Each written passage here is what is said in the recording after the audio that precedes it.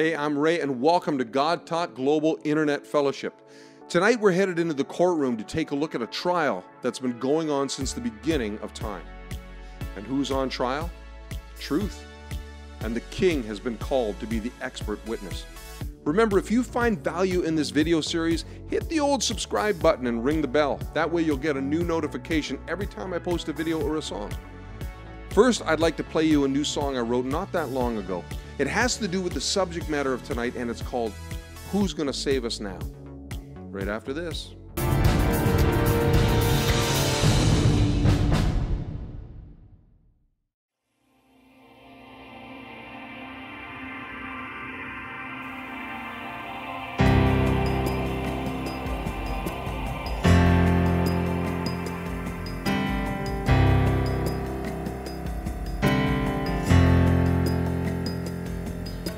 Truth sets like the sun behind the clouds of deception in the sky.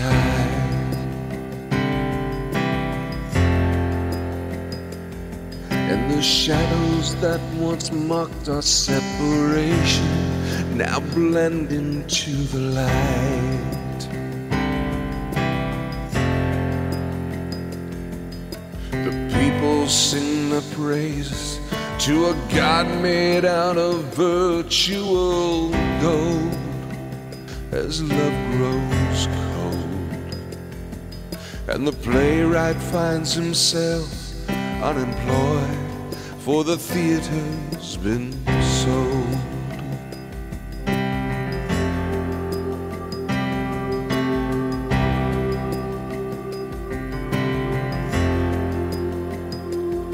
The prime ministers and presidents leave the party early in the night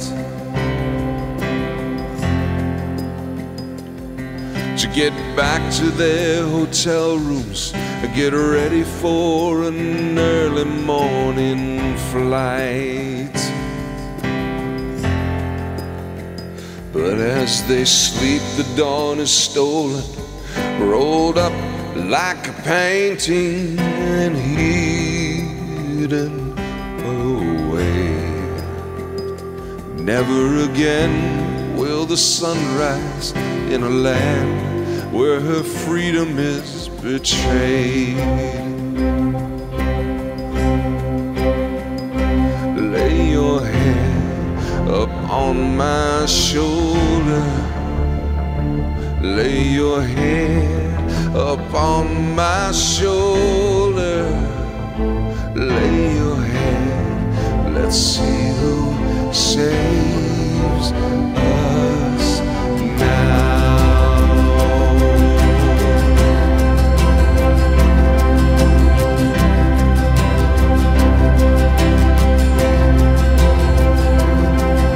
Justice has no meaning when the verdict can be bought with a price, and morality's but a sugar-flavored cocktail with dark rum and crushed ice. Our children sing and dance to music we no longer understand, but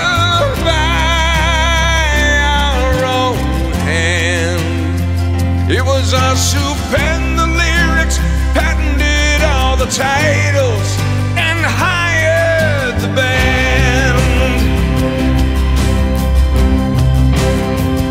Lay your head upon my shoulder, lay your head upon my shoulder, lay your head, let's see who saves us now.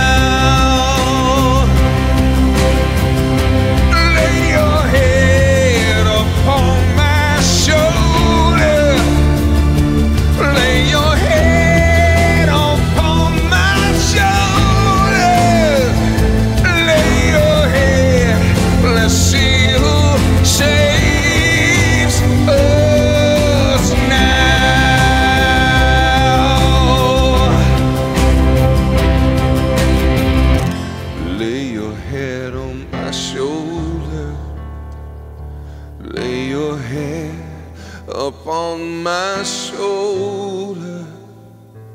Lay your head, who's gonna save us now?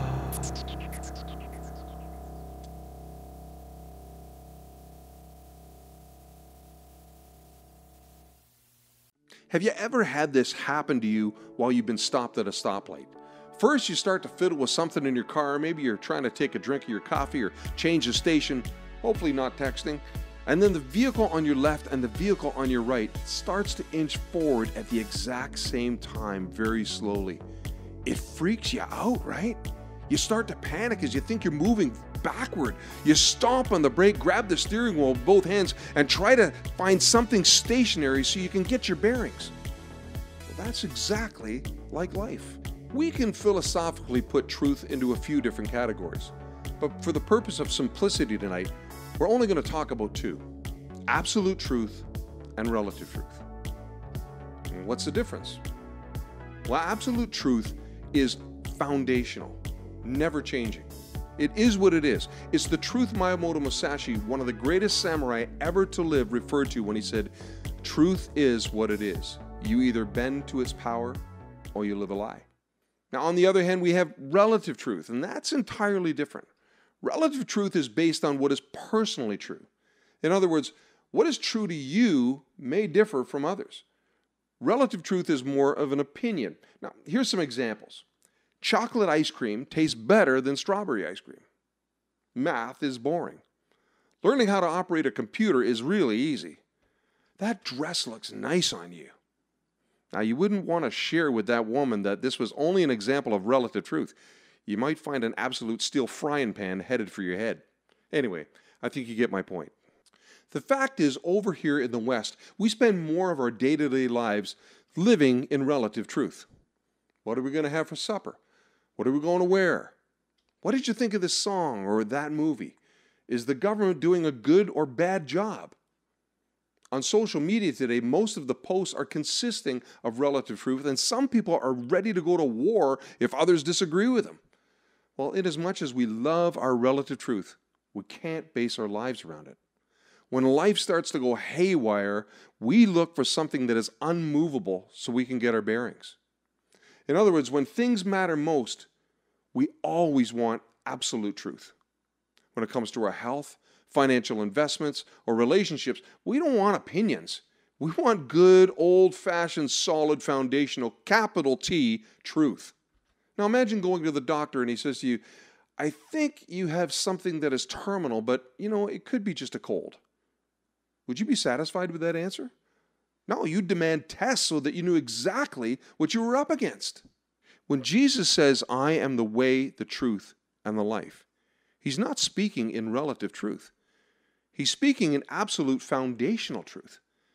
If he was speaking in relative truth, then him calling himself the way and the life would also be relative, only his opinion. But he solidifies the absoluteness of that statement by the next line. "No one comes to the Father except by me." He is the way, he is the truth, and he is life itself, the Almighty, the All-Knowing, and the Eternal. Let's have a look at the story of Jesus on trial with Pontius Pilate. John chapter 18, verse 33. We're starting at verse 33. Now, to set the stage, Pontius Pilate was the 5th Roman governor of Judea at the time Jesus was brought to him.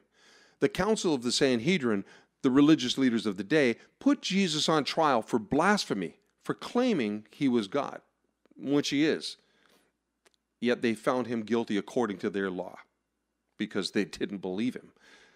Now, because of Roman law, the Jews could not execute Jesus, which was the just punishment for blasphemy. So they had to obtain Roman permission to do so. In fact, the Romans had to be the ones to perform the execution. Now, the only way they could get them to do that is if the Roman governor agreed with the charge and found him guilty of something worthy of death. Now, let's read from John chapter 18, starting at verse 33. Pilate then went back inside the palace, summoned Jesus, and asked him, "Are you the king of the Jews?" "Is that your own idea?" Jesus asked. Or did others talk to you about me? Hey, am I a Jew? Pilate replied. Your own people and chief priests handed you over to me. What is it you've done? Jesus said, my kingdom is not of this world. If it were, my servants would fight to prevent my arrest by the Jewish leaders. Now my kingdom is from another place. So you are a king, then, said Pilate. Jesus answered, you say that I'm a king. In fact, the reason I was born and came into this world is to testify to the truth. Everyone on the side of truth listens to me. What is truth? Retorted Pilate. Now, Pilate has got himself in a little bit of a conundrum. Yep, he's got a problem. In that little bit of an interview he's had with Jesus, he knows he's innocent. But if he frees him, the Jews could possibly revolt, and Pilate will have to subdue them by force, an act which could cause much bloodshed and discredit him before Caesar. On the other hand, he knows there's something quite special about Jesus. In the face of death, Jesus is not trying to explain himself. He's not even trying to defend himself. He's not saying anything against his accusers by saying they're wrong. But what I think is blowing Pilate's mind away is that Jesus is not speaking to him as one under his authority, nervous and trembling in his presence, but one who has authority over him.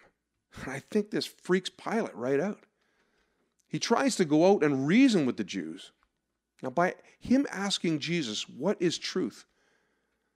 He wasn't concerned with the answer because he really wasn't asking a question. I think what he was doing was giving Jesus a piece of his own advice, basically saying, come on, Jesus, say something to defend yourself. Don't you realize the predicament I'm in? Who cares if it's a lie? We all lie when we have to. You see, I believe God opened Pilate's heart to hear the truth. By executing Jesus, Pilate would be without excuse. And besides that, Pilate's wife had sent him a warning to have nothing to do with Jesus, claiming he was innocent, and she'd suffered much in a dream she had because of him. So, what is a lie? A lie is either an opposite or a distortion of the truth. Lies cannot exist on their own. They need the truth to be able to oppose or distort. But the job of a lie is always to create deception for the sole purpose of manipulation. There is no agenda behind truth. It is what it is. It may have its consequences. Sometimes it puts you in a worse position by telling the truth. What about the apostles? By saying Jesus was the Messiah and rose from the dead, they put themselves at risk for the rest of their lives.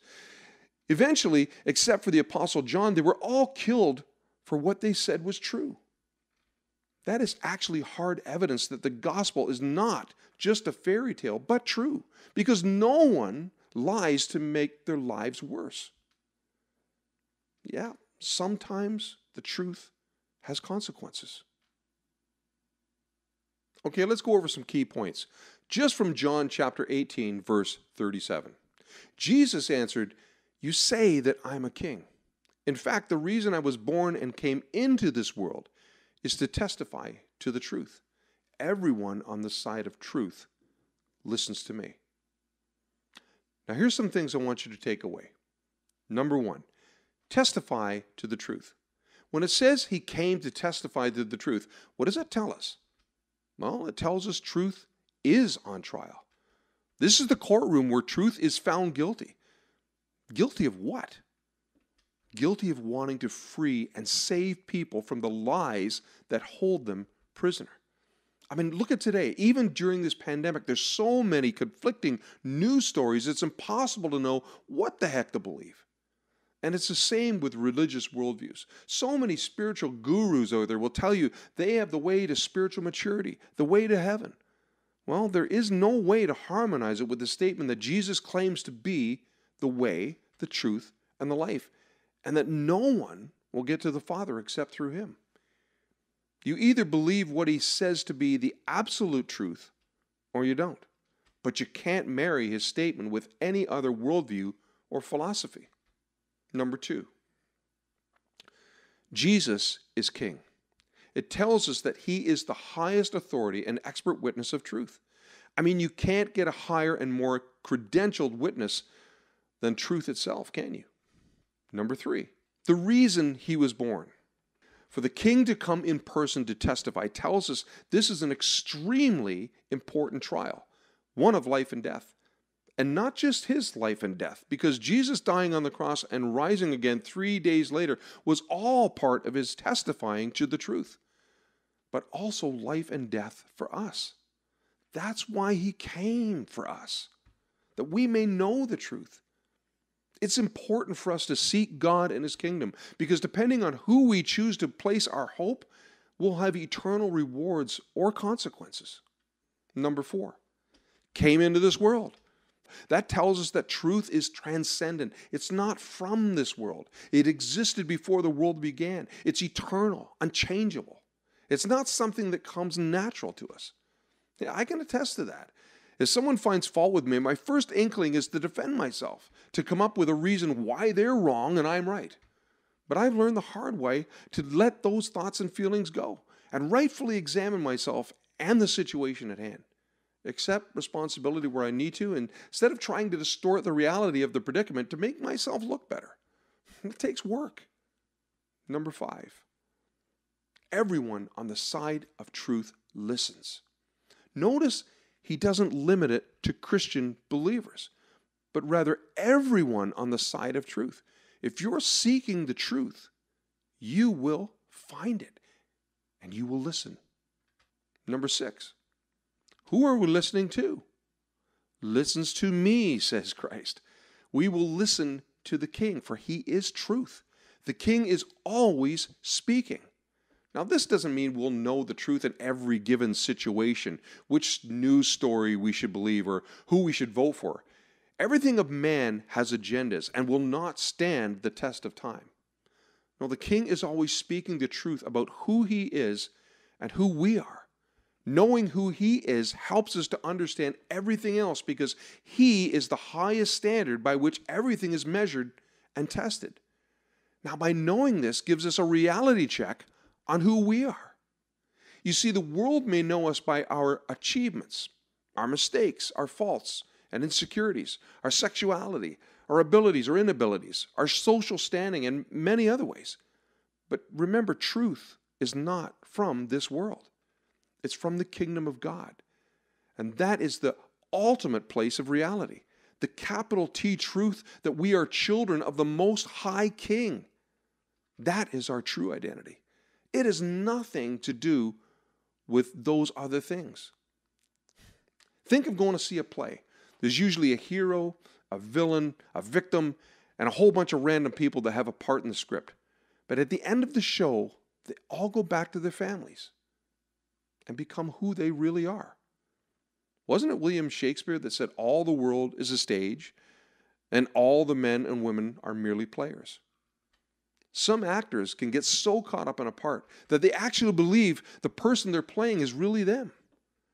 Well, Jesus came to teach us who we really are and to take us home after this melodrama is over, if we'll let him. That is our choice. And I think our choice is based on if we really believe the King. But the reality is we are his children. We are his children. You are his child. And he wants to take you home when this whole thing's over. Number 7. So if truth is on trial, then who is prosecuting it? Lies. Lies are trying to make truth look false and themselves to look like truth. If Jesus is the truth, who is the father of lies? Well, we know that answer. The devil.